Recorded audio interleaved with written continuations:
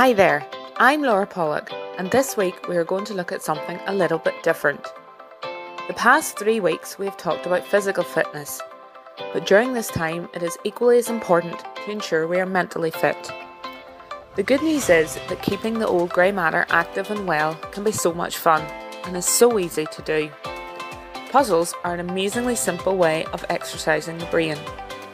Your daily newspaper will usually have a crossword to complete, and many papers nowadays are coming with puzzle supplements, covering everything from crosswords to Sudoku, Kukuru, arrow words, quizzes and word searches.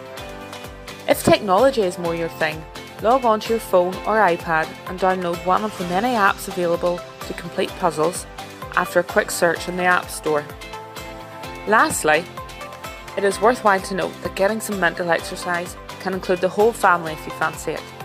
Why not dust down those old board games from the attic or sit down and watch a quiz show together on TV? The competition will be fun.